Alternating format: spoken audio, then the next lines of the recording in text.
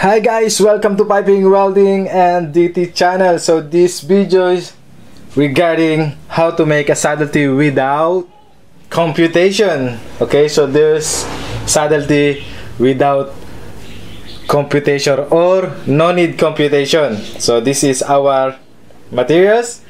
So I demonstrate here for the PVC pipe. Okay, so we have 3-inch pipe and 2-inch pipe. So this is at our header. Okay, so 3-inch pipe, this is our branch. So 2-inch. So this is PVC. Okay, and of course we have, so this is a magnetic angle. So we will check the 90 degrees of this saddle tee. Okay, and also we have squareness of, so this is a right angle. So we will check if our tee is square, and also this is pencil, and we have, this is a very important to make a saddle tee. No need computation, only this cup of Coca-Cola.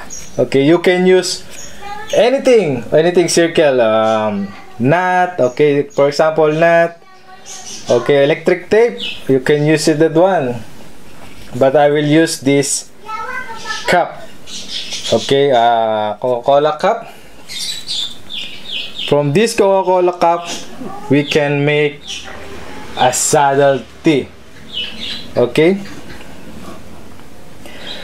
from this procedure, so this is our procedure.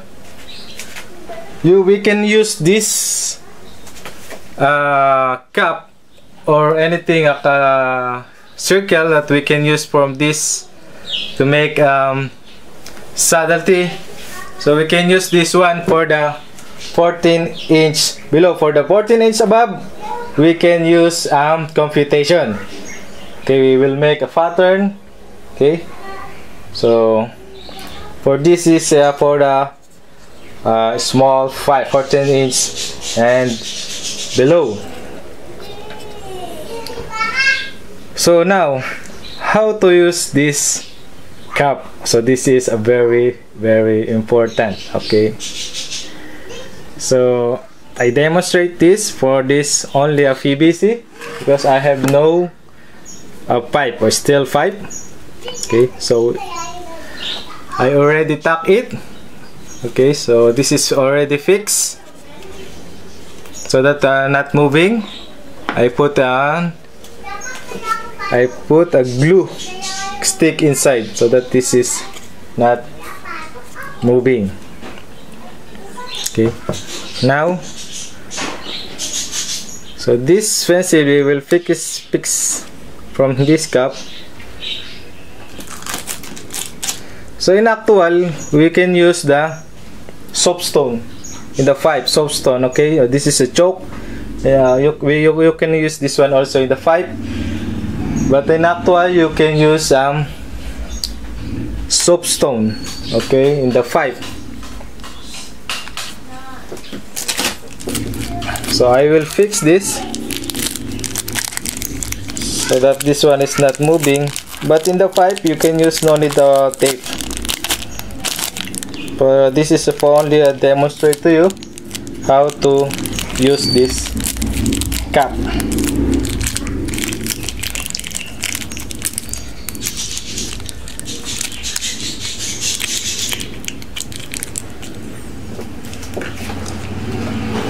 So in actual, you must check this the squareness. Okay, so this is squareness, so this is squareness is okay. And after that, as to welder to be tucked here and other side. Okay, and then also check the levelness. Okay, if this is, so this is 90 degrees. Okay, After all squared, levelness okay, now you can use this procedure or this cap.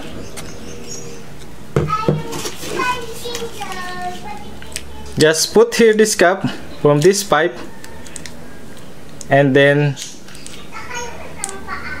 make a pattern from this pipe 2 inch. Okay, just moving. You must, these 2 ends are equal. Okay,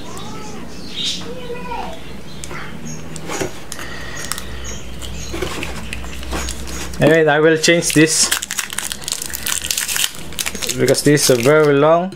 I will use this choke.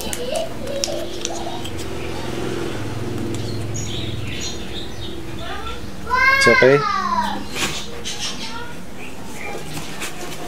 So please watch this one. Now we will make a pattern for this saddle T. Just moving around. Okay.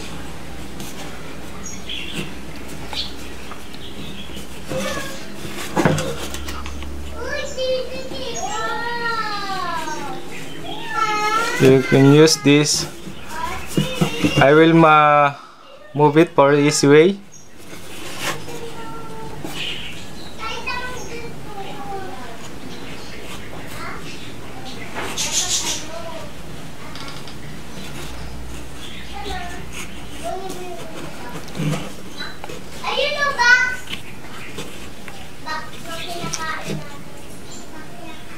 This is a very, very important, okay?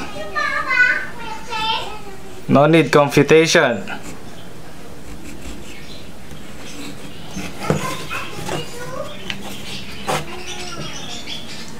You see that? We have now a pattern for this, so this is a very effective way. Okay? Very effective way.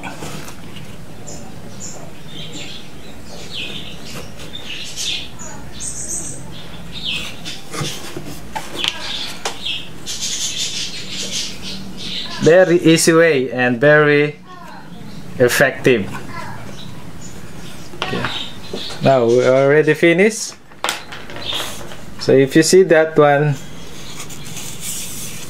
look at this pattern. Okay.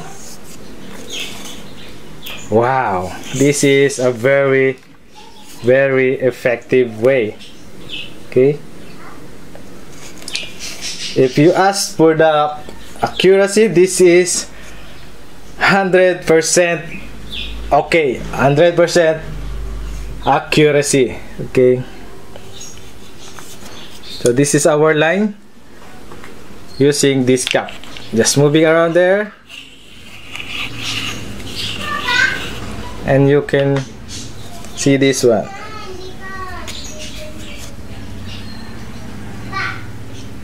So, okay, so now cut this, and this is a perfect saddle T. Okay, this is a very, very effective way. See that? Only this cap.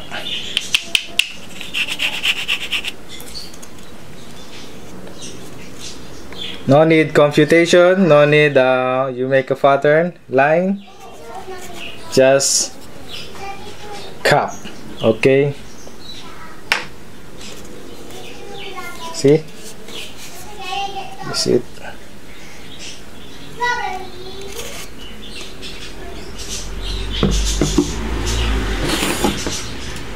So that's all for now, guys, and thanks for watching for this video. This is, keep it up this video, please share this video, and you can use this way from your job for the fabrication.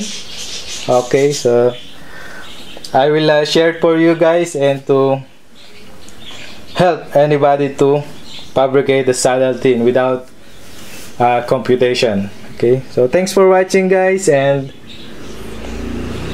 don't forget to subscribe. Just leave in a comment if you have a comment from this video. Just leave it, and don't forget to click this symbol. Okay, bye bye and have a nice day. See you guys. Thank you. Bye.